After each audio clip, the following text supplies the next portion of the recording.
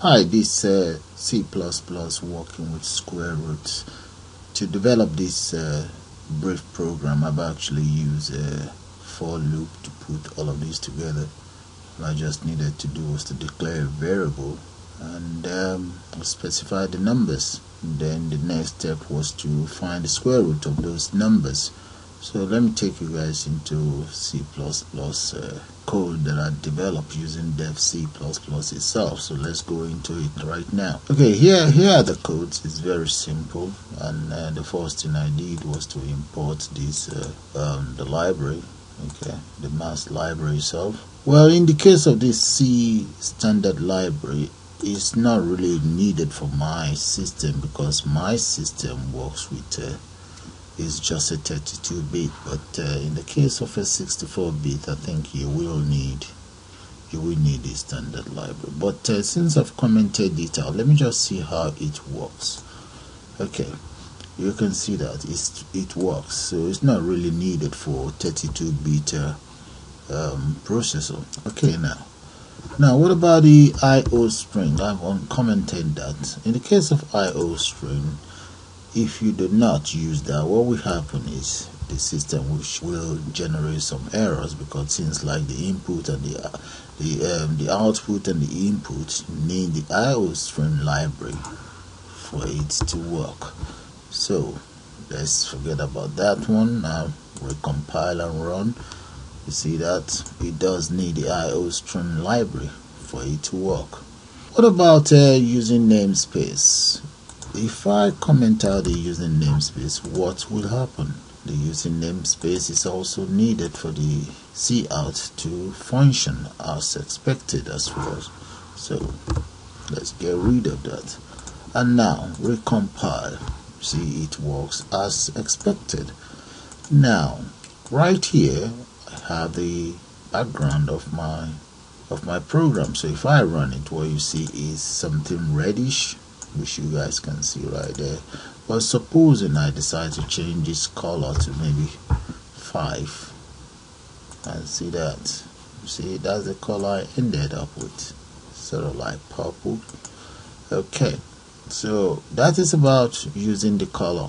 For you to use the color, it has to be system, open a bracket, quote, color, and specify the hexadecimal color notation you need. Now this is the cout. It's just my own working with square root, and right here is the loop. You can see is in integer format for I equals 1 and column I less than and equals to 20. So I plus plus. So you see the way I've written my I plus plus or plus plus I. You can always write it as I plus plus. Okay, let's compile and run it since I've converted it to I plus plus. You see that it works as expected. Now close that. Now look at my output here. In my output, I've used this very function right there. Okay, which is the square root of the numbers that are generated here. Okay. If I decide to take off my mathematics library right there, what will happen is there will be an error here. So let's see what will happen. Can you see that this error? There's an error here because for us to be able to use the square function, we do need the CMath library right there. And you can see it right here, saying the square is not defined. Okay, so let's go back in here and get that sorted. Come back there. You see it works as expected since that is out of the way. And this is just to create 2 lines for me. Okay, 2 new lines. Okay, look at the system pause. What will happen if the system pause is commented out? What will happen is, you see that, guys, the output flash right away in front of you. So you always need system pause. Okay, what about the exit system? What about it? Because sometimes you can always use 0. So let's take that off. and use 0 and see what will happen. There, it works as expected. Okay, but the exit system in its own case does need the standard library to work. Okay, in some system you will need a C standard library for the exit system to work.